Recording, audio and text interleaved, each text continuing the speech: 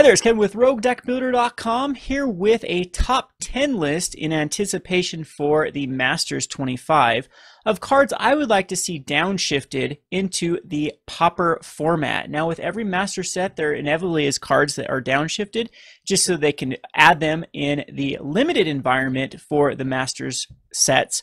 Think of Eternal Masters downshifted a lot of the elves, so the elves tribal could work in the draft format. We saw cards like Seeker of the Way or Mortician Beetle being downshifted in master sets to enable other certain archetypes, or they've just downshifted cards that they feel like were under the power level of them were commons rather than uncommons or rares. So there are a lot of cards that I would like to see in Pauper. Before, I want to give a disclaimer that I think the Pauper format is incredibly good at the moment. It doesn't need shakeups. It doesn't really have to have these cards because there's still a lot of room for innovation. Now that the format has taken off in paper, we've seen a lot of new decks come out of nowhere and already have an impact on the Pauper meta. However, there is a lot of cards that I think that we could use for even more innovation and would enable a bunch of archetypes to be played in the format. So the first two are not really going to be cards that enable archetypes, rather than cards that answer archetypes. The first category is going to be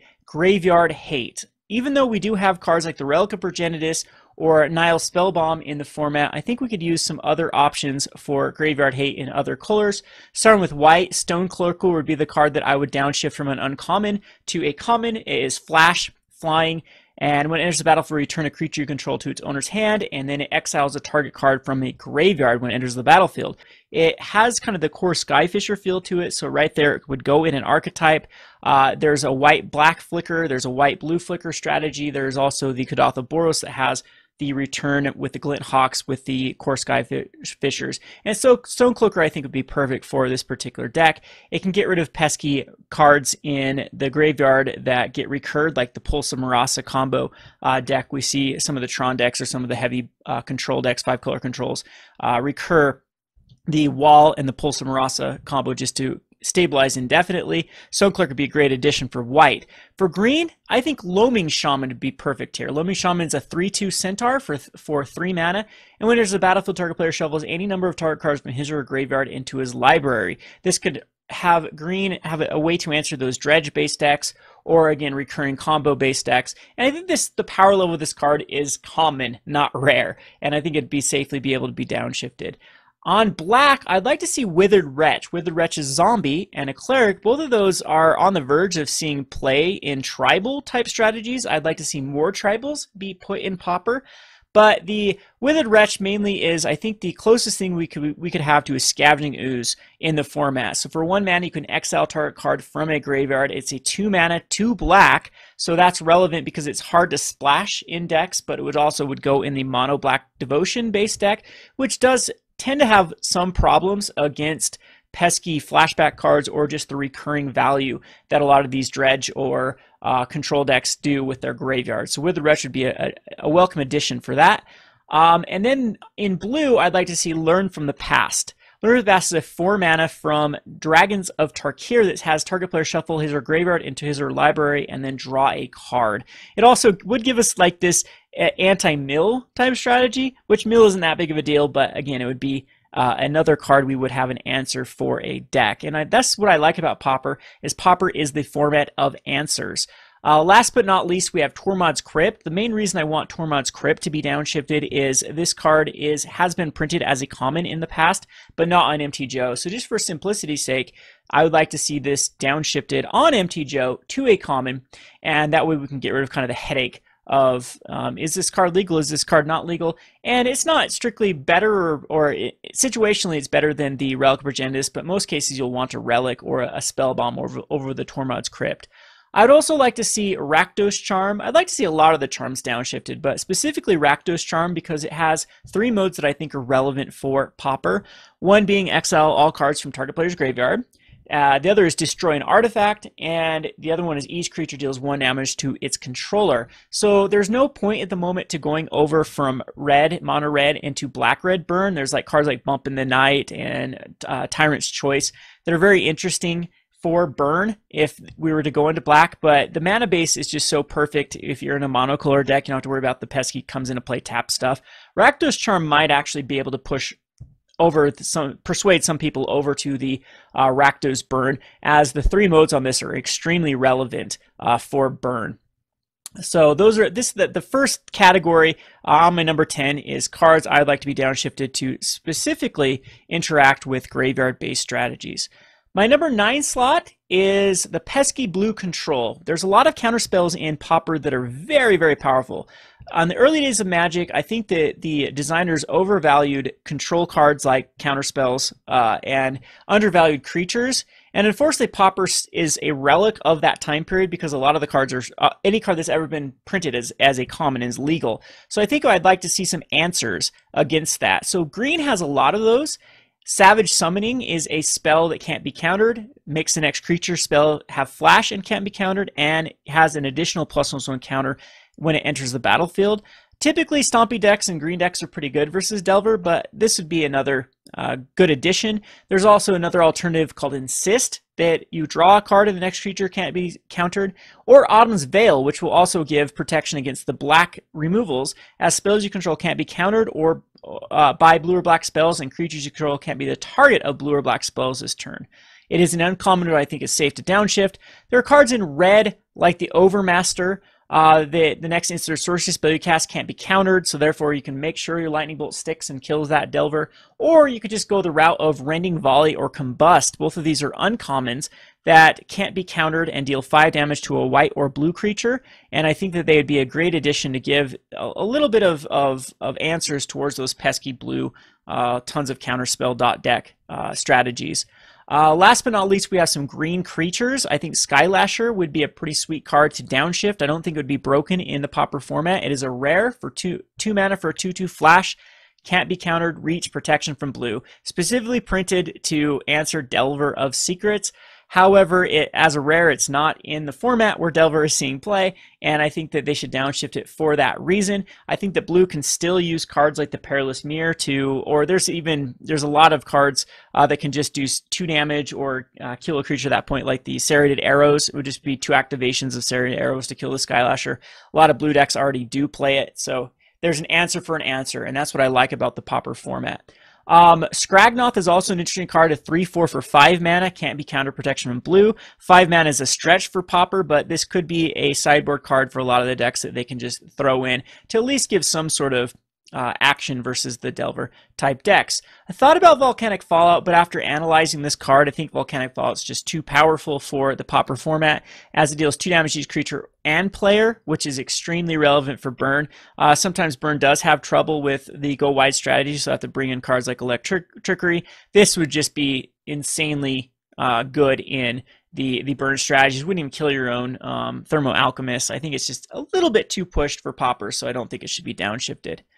All right, so with those out of the way, my number 8 is going to be a archetype that doesn't exist right now in the Pauper format, because most equipments are printed as uncommons or higher. I think they do that mainly for the limited environment, not really the power level of the cards, because they don't want you to be, have to draft so many of them. Limited, you need very specific cards, so you can build a 40 card deck. If they were to put so many equipments, it would just be heavy on the equipments, and you wouldn't be able, you'd have some very awkward limited formats. So I think that some of these need to be downshifted to make it worthwhile. There actually isn't many equipments in the common slot that are even above the converted mana cost 3, let alone any higher, and the ones that are pretty terrible. So the card that I really want downshifted was Quest for the Holy Relic. I think that go wide white with Thraben Inspectors and Glint Hawks and Core Skyfishers would really like the Quest for the Holy Relic. That would give a different little way you could build it. But we do need some equipments that are worthwhile. I don't think that a quest into a 1 mana Bone Splinter would be the right call. So I would like to see something like Necropanzer, which is a 6 mana living weapon. Equipped creature gets +3/+1 in haste and equip 2. I think that's perfect because it gets you a 6 drop and it has a low equip cost. That's exactly what you want to see with the Quest for the Holy Relic. Another card I'd like to see is Mortar Pod. Mortar Pod would give breathe new life into the Aristocrats type deck, which I'll be talking about later down this list. And it is something that if it's downshifted, it can be tutored up with Quest for Holy Relic. If you're going wide, it will give you your deck a little bit of a reach, and can actually ping off pesky cards like the Fairy Miscreants and the Delver's Secrets and whatnot. So I'd like to see Mortarpod downshifted. And last but not least, something like Loxin Warhammer. Probably not Loxin Warhammer. It might be a little too powerful. It is a rare. It would need quite a bit of downshifting. But just the equipment that make it worthwhile on the attack with the Quest for the Holy Relic that turn. Equip gets you +3/+0 and trample and lifelink, and equip 3 would be perfect for those Thraben Inspectors, those Glint Hawks, those Core Skyfishers. But it might just do too much for the mana cost of the card. But you can compare it to a lot of auras that are on a specific power level, like Bogles. And I think that we do need a good solid equipment, and this would be the choice for that. That could easily be downshifted. Two other cards that would go in this type of archetype or breathe instead of going the white route, I'd like Deadeye Quartermaster. This was just printed recently in Ixalan, and when it enters the battlefield, you may search your library for equipment or vehicle. So there's some interesting vehicles like the Sky Sift that I think would be pretty cool with the Deadeye Quartermaster, the crew 1, 2, 3 flying.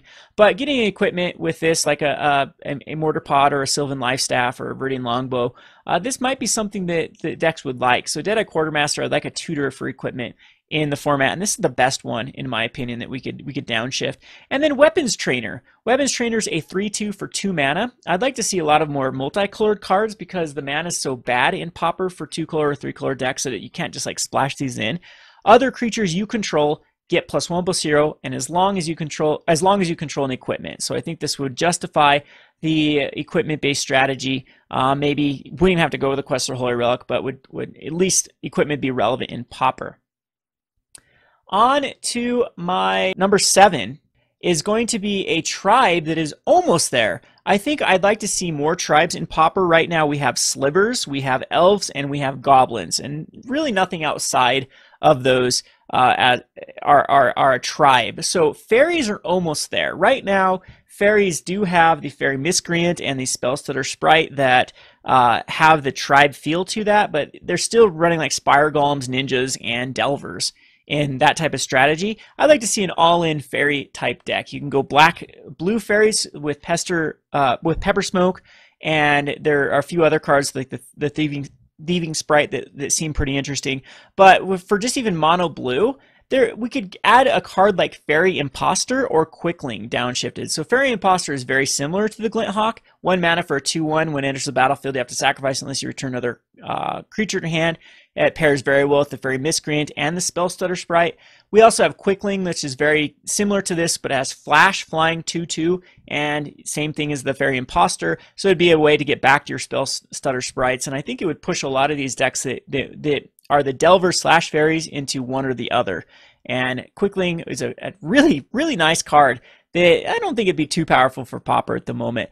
And then we need a payoff for fairies to really go into fairies. I think this is where Sprite Noble would come into play. Not a lot of Lord type cards. This one's a 3 mana 2/2 flying. Other creatures you control with flying get +0/+1, so it'd protect you against the Electricity type cards.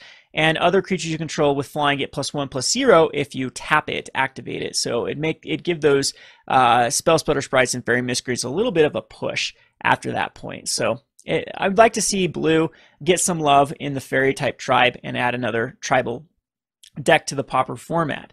On to my number 6. Number 6 is Aristocrats. Aristocrats is almost there, but it needs a finisher, needs a payoff. So I'm looking at Zulaport Cutthroat and Blood Artist for this being downshifted. However, they might be too powerful for the format. We do have a red creature that deals a damage to a player whenever a creature dies, and maybe that's the best we can hope for. It's a 3 mana. There might be some loops with this that I'm not aware of in Pauper that could break it, but I think that's the biggest difference between going from a 4 mana to a 2 mana. Kind of make this taxing Aristocrats type strategy worthwhile. On to my number 5. Number 5 is a tribe that I am in love with. More of a card that I'm in love with. I had a lot of fun with in Modern, but it's just not, the power level is not there for Modern anymore. And this is Rage Forger. So Rage Forger is a 3 mana for a 2/2. When it enters the battlefield, you put a +1 counter on each other shaman creature you control. And whenever a creature you control with a +1 counter on it attacks, that creature deals 1 damage to target player. So it has kind of the Hell Rider effect to it. It has the Shaman tribal effect to it. Also works with +1/+1. We have a lot of Shamans already in the Pauper format that get +1/+1 counters, or would benefit from a +1/+1 counter, and I think this card would be extremely fun to brew around in Pauper. A few other cards that would support it in the Shaman type tribe, the first one being Wild Beastmaster. This could easily be downshifted from a rare to a common, in my opinion. It has like a common ability. Whenever Wild Beastmaster attacks, each other creature gets +X/+X, where X is Wild Beastmaster's power. This one could go even in white-green tokens, and then a pump spell, for example, could be a finisher with Wild Beastmaster. There's a lot of other cards like Atog that do this already, so I don't think that this would be unheard of in Pauper, or would necessarily warp how the format plays out. And it's also a Shaman that benefits from a +1/+1 counter for the Rage Forger. Another one I like is Antioch Survivalist. I like cards that have a relevant creature type. They also do something relevant in the format. This is a 3 mana or a 2 mana. When it is turn face up, destroy target artifact or enchantment opponent controls. So Antioch Survivalist requires some work. First, you have to morph it over, and then you have to megamorph it over for 2. It'd become a 3/2 and destroy an artifact or enchantment. I think this is exactly where you want to be on the power level of Pauper. Requires some work. It does have a relevant Shaman +1/+1 counter, work with Rage Forger, and it would be a perfect addition to this archetype. Last but not least is Rabble Rouser. This is kind of like the honorary Wild Beastmaster. It's a Goblin Shaman, so it could be actually splashed in Goblins decks with Bloodthirst 1. It does cost 4 mana, and again, there's a world of difference between 3 and 4 in Pauper. And Bloodthirst 1, and then red and tap attacking creatures get +X/+0 until end of turn, where X is Rabble Rouser's power. So being a 1/1, that's not very relevant unless you can pump it up. Rage Forger's a nice one. A few of the other goblins that can then give this a boost, and then you can tap it. You could easily finish off your opponent with a lethal attack and with goblins. So I think it would be very eligible to be downshifted. All right, so now we're getting on to the good stuff. On to our number 4 is an archetype I've been working with for quite some time. This is Madness/Unearth. And I think this wants to be in black-red. So the first card I would like to see downshifted is Shambling Remains. It is a 4/3 for 3 mana, can't block, and has Unearth 2. So think about Faithless Looting type cards. Again, it synergizes with Madness. The black-red Madness is almost there. We have Fiery Temper and Alms. We have a lot of other Call to the Netherworld. We have a lot of Madness cards and Unearth cards and Flashback cards that work in this archetype, but I think it still needs some reasonable payoffs. And Shambling Remains will be another card that they can add to the toolbox of cards that would see play in this type of deck. Again, if we're over to a very similar archetype like Burn or Stompy, those are all monocolored decks. There needs to be a reason to push the multicolored cards over the top, and we need cards that have some strength like the Shambling Remains. Another one is Big Game Hunter. Big Game Hunter is a black card that if we have Angler in the format, I think we need some better answers towards the Gurmag Angler. And Big Game Hunter would be perfect for this. It's a 3 mana for a 1/1. When it enters the battlefield to destroy a creature with power 4 or greater, it can't be regenerated, and has Madness of Black. So it would go more in the Madness decks than it would go in other decks, but even Mono Black Devotion could definitely throw the Big Game Hunter in to maybe kill like an Olmoc's Crusher, or kill an Angler. So I'd like to see this one downshifted. After that is a pet card of mine called Sidraxis Spectre. Sidraxis Spectre is a 3/2 for 3 mana, a blue, a black, and a red.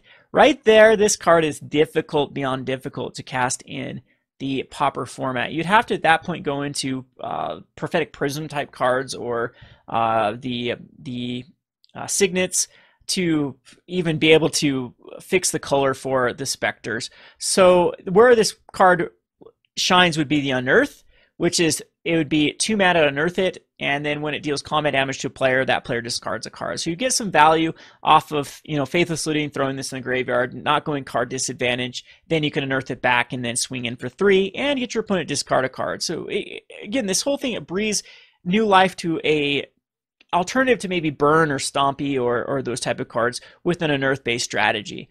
Last but not least for Madness is Reckless Worm. The mirror of this card, the green version, is legal in Pauper, and we've seen some blue-green Madness decks see play in Pauper from time to time, but I would like to see this one just specifically for red. And we could go with some sort of green-red Frog in a Blender type deck with the Basking Root Wall as Wild Mongrel type cards, and madness these in for 4/4 for 3 mana, basically is what it ends up being, or again, getting some value off of a Faithless Looting, if 4 mana at that point for a 4/4 trample, and doesn't cost you a card. So if the green one's legal, might as well make the red one legal.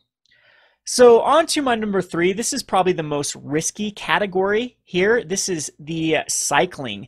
Now, cycling did have a set that just came out with Amonkhet and Hour of Devastation. However, most of the cards that I think would be relevant in Pauper, they put in uncommons. The one I'd like from that block is Ruthless Sniper, downshifted from a 1 mana, or downshift from an uncommon to a common. It's 1 mana for a 1/2. Whenever you cycle or discard a card, you may pay 1. If you do, put a -1/-1 counter on target creature. I think that's perfectly where you want to be to shoot down those Delvers before they flip, or the Fairy Miscreants, a bunch of the Elves. Then we have in green, we have Invigorating Boon, which whenever a player cycles a card, you may put a ++1 counter on target creature. Again, I'd like to see more +1/+1/+1 themes, and this gives a nice little cycle, make a threat, give a payoff for the cycling. And then we have Lightning Rift. Lightning Rift is probably too powerful, I would say, for Pauper. A 2-mana enchantment. Whenever a player cycles a card, you may pay 1. If you do, it deals 2 damage to a creature or player. Yeah, I think that this might be too broken, but there is enchantment-based hate. However, the card I do really want to be downshifted is Astral Slide. This is a card that I've had an obsession with, trying to make it work. Of course, it's not in any relevant format. I've tried it in Commander before, but again, haven't really had any decks that have worked very well with it. Whenever a player cycles a card, you may exile target creature. If you do, return that card to the battlefield under its owner's control at the beginning of the next end step. So in a flicker type format, think Mole Drifters. Even better with Astral Slide would be able the wall. You could either cycle the wall or the wizard that gets back an instant spell from your graveyard, recycle it, and then flicker it again. And so if you get any more value from other ETB type effects, this can also be used to stop an attacker, stop a blocker, and it's a 3-mana enchantment. So I think it's pretty safe and would open up an entire archetype for Pauper. On to my number 2. Now, of course, I'm called the Rogue Deck Builder. One of the very first things that I tried to experiment with in Pauper was Pauper Rogues. And I think that it's almost there, especially the Fairy Rogues. So the first one is a Fairy Rogue called the Una's Blackguard. It's a 2 mana for a 1/1. Each other rogue creature you control enters the battlefield with an additional +1/+1 counter. And whenever a creature with a +1/+1 counter deals combat damage to a player, that player discards a card. So I want to see this discard a card type archetype be relevant in the Pauper format. And of course, rogues have a lot of rogues that have evasion. Even in black and in blue, there are a ton of them that cannot be blocked or have fear or intimidate. And the Blackguard gives them the tribal, the anthem type effect to that, and it has a payoff. So this would be the perfect card. This would be probably my favorite card, in all honesty, even though it's my number 2 to be downshifted, as in I could make rogues or fairy rogues work in the Pauper format. Now, the other card I like to see downshifted is another prowl card called Noggin Whack. This is Prowl 2. It's a 2 mana for a 2 double black. For a target player reveals 3 cards from his or her hand. You choose 2 of them. That player discards those cards. Again, I'd like to see discard relevant. We have so much draw in the format. So Noggin Whack could be perfect to kind of counter the draw type decks. And Prowl 2, with all those evasive rogues that have fear, intimidate, can't be blocked for 1 mana, perfectly on curve. Your opponent still gets to protect 3 to 4 cards, because if they have a 7-card hand, they can just reveal the 3 cards that aren't that relevant, and you get to get rid of 2 of them. But it's great card disadvantage. So much card advantage in Pauper. We need card disadvantage to be a thing. So hoping for Noggin Whack to be downshifted. Now, of course, on to my number 1, which is everyone that's been a fan of the channel knows that I have an unhealthy obsession with Soul Sisters, and I don't like how Soul Sisters runs in Pauper. I think we need a better payoff rather than just gaining life. And so for that, I think a Johnny's Pridemate being downshifted from uncommon to common would breathe life into a Soul Sisters type deck, it would be able to compete with that pesky burn-based deck, and burn would still be okay. They have a lot of ways to punish Soul Sisters. Another card I thought was Angelic Accord. This is a 4-mana enchantment, so very safe to be downshifted. And then you have to gain 4 more life in a turn at the beginning of each end step. If you did gain 4 more life, you get a 4/4 Angel token. So it's a renewable resource. There are cards like Repulse and Vapor Snag that can keep this in check, as well as a lot of enchantment hate that can also kill this if this is basically the win con in the deck. So I think it's quite safe to be downshifted and to be a nice addition to the Pauper format. But speaking of life gain, how about we print a downshifted card too that can punish life gain? And this is Kavu Predator, a 2-mana for a 2/2 trample. Whenever an opponent gains life, put them in a +1/+1 counters on Kavu Predator. That way we can interact with those Well-Wisher type decks or Soul Sisters, or there's a lot of Lone Missionaries and Irration Clerics in this format. This can actually give some +1/+1 counters to Kavu Predator and punish them for playing these life gain. I think Stompy kind of needs a card like this. There's still Circle Protection that keeps us in check, a lot of other cards that keeps us in check, and would mainly be relegated to a sideboard card to bring in versus the life gain strategies. So again, a format that's dominated by answers, this would be a great answer to the Pauper format. So anyway, that is my list of the top 10 archetypes, I guess, or cluster of cards that I would like to see downshifted in rarity to give Pauper some other different archetypes to work around, or some brew cards to work around. I'm very interested in your list of cards you would like to see downshifted in rarity for Pauper, and also would like to know how Pauper is doing in your local scene, or if you've picked up Pauper, what do you think about it? It's really taken off at our local game store, and we've had a lot of fun with it. I've built like 14 different Pauper decks. We just share them around and encourage other people to build their own, but until they build their own, they can just, play a deck, and we've had some really, really good times at Gondro Games with Pauper. Let me know what you think in the comment section below, if these cards are too broken or not. And again, your lists are more than welcome. This has been Kevin with RogueDeckbuilder.com. Thanks for watching.